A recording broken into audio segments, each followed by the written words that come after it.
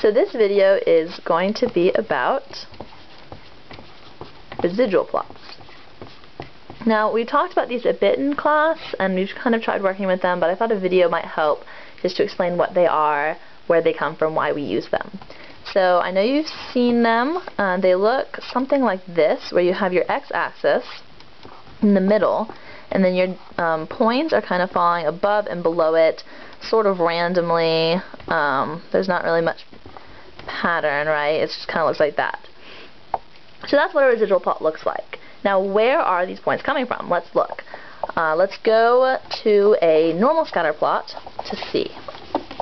So, here is a scatter plot. Oh, hold on, I'm going to make it a little smaller so I can fit both graphs on. So, over here, we're going to put your scatter plot.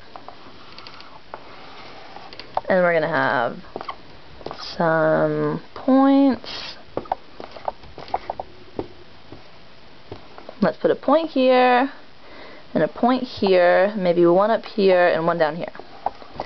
Now, your line, or least squared regression line, aka your best fit line, goes right through the middle. Right, we've seen that before.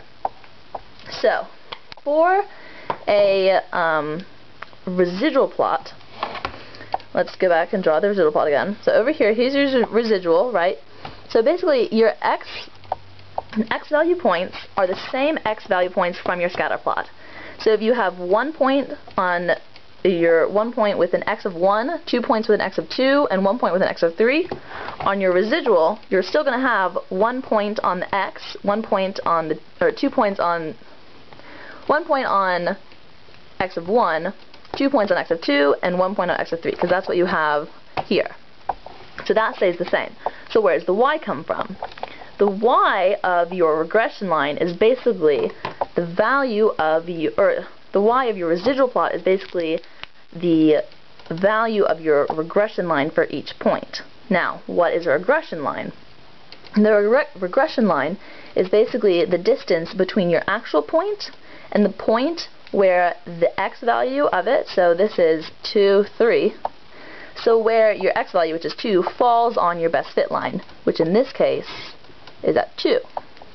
So if the distance between your actual point and the point on the best fit line is this, sorry, bad marker, then it's going to be equal to 1, because the distance between 3 and 2 is 1. So if we go over here, we can plot this on our residual point. So for this point, 2, 3, your x value stays the same, so it's going to be right here. And the y value for your residual graph is going to be the distance of your regression. So it's going to be at 1, because that's how long your regression line is. So let's do it for the other points. This point, because it's below the regression line, is going to have a negative, or because it's below the best fit line, it's going to have a negative regression line.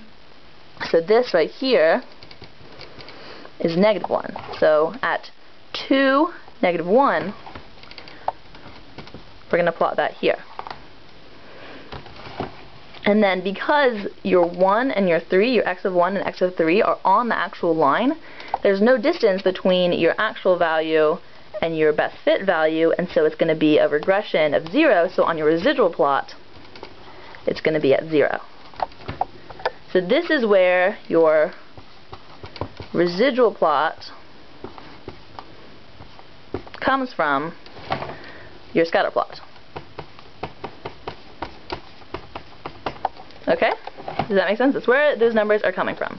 So let's see how you do this on the calculator. I have a TI-82 right now because I can't find my TI-83, so the functions on my calculator are slightly different, but you should still be able to follow along. So here's the calculator. Okay, and I'm going to show you what we're doing on the whiteboard first.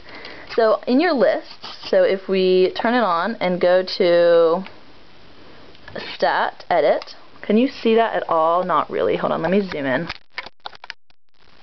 Okay, so you're at Stat Edit, and you have, I entered the data in, so our data on our scatter plot was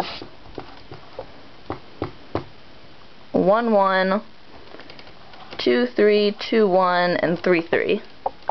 So our table is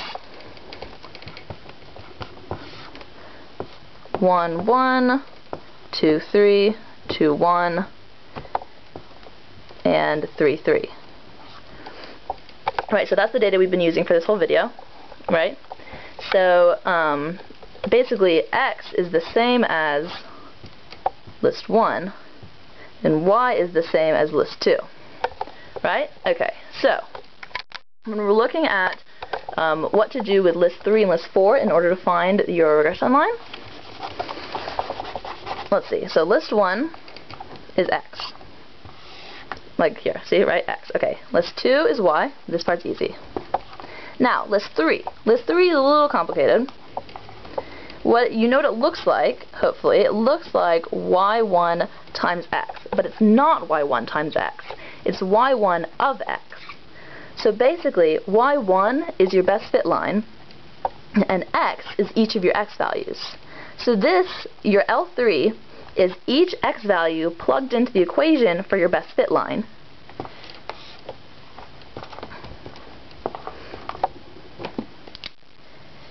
And so for list 3, for each x value, you're getting where each point falls. So you're getting this for 1, you're going to get this for 2, and this for 2, and this for 3.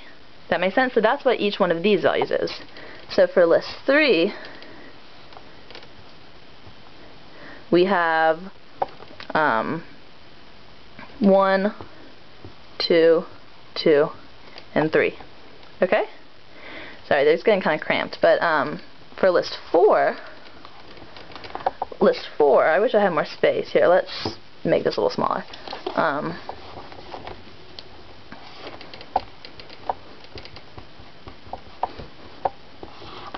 List 4 is going to, so that just says y1 of x is the same thing, just smaller. List 4, you know, is list 2 minus list 3, meaning that it's y, which is list 2, minus y1 of x, which is list 3, which is also the same as saying y minus y hat, because y hat is the same as the best fit line, which is the same as y1 of x. Right? And this is the equation of your regression line, the distance between here and here, which we learned about in class. So when you plug this into your scatter plot, your x value is list 1, which is the x, and your y value is list 4, which is the regression line, which you saw us do before in our previous example when we plotted the residual.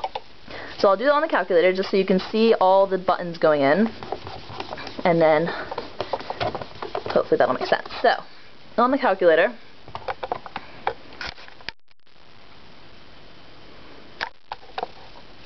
so here we have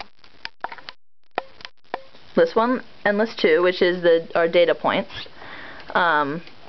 Here, what you want to do first, always first, you want to do your, right now I'm just at my home page, home screen, and you want to go to StatCalc 2var. You always want to start with 2var so that that data is in your calculator. And then you want to do your line reg, which on your calculator is going to go, you're going to go StatCalc, and then you're going to go down to 8. I'm going down to 9 because I have the TI-82, but if you have TI-83, it's 8. Okay, so I just went and I did line reg, and then you want to put in list 1, comma, list 2, and you're going to do comma y1, so that stores into your y1. I can't do that because I have a TI-82. So you get this, so then when you go to y equals, you should have your equation in there, the equation for your best fit line.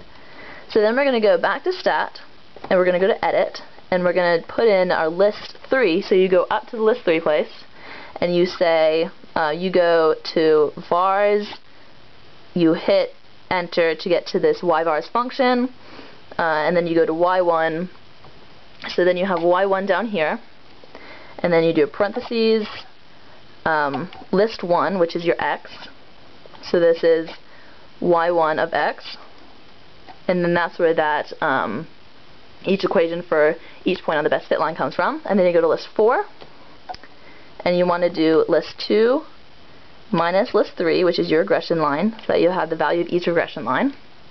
And then you go back to stat plot.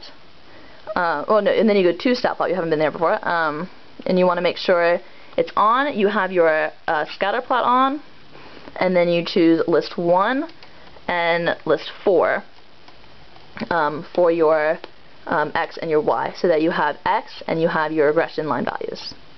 And then you do zoom 9, and then this should be what it looks like.